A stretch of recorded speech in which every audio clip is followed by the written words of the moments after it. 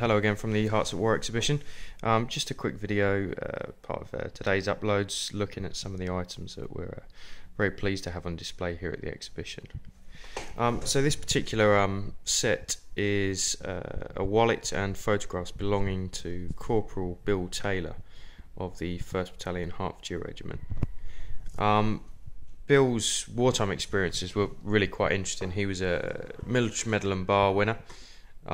He was awarded his military medal on the 13th of November 1916 at the latter stages of the Battle of the Somme, and he actually won his the bar, or was awarded the bar to his military medal the same day that this wallet took the damage that it did.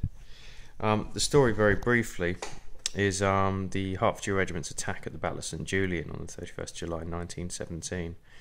Which marked the opening day of the third Battle of Ypres that we would today call Passchendaele. On that day, Corporal Taylor was serving actually a lance corporal at the time. In the advance, we think he was possibly attached to one of the Lewis gun sections, and was in the advance when the Herts reached the ebb of their attack up towards the Langemark line, before being coming under very heavy machine gun and shell fire, and being held up by yards and yards of very thick barbed wire. Now, as the events unfolded, the battalion was effectively wiped out, with the remnants having to form a fighting rearguard to actually make their way back to their start line of the day, coming under two very heavy enemy counterattacks from the left and right flank.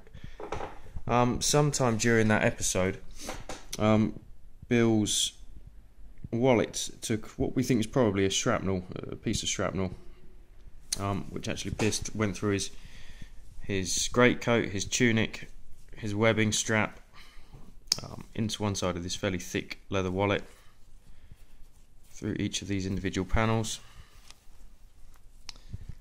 through one of the insides, and damaged the back, and of course all 7 or 6 of the 7 of these images, which he carried with him of his family.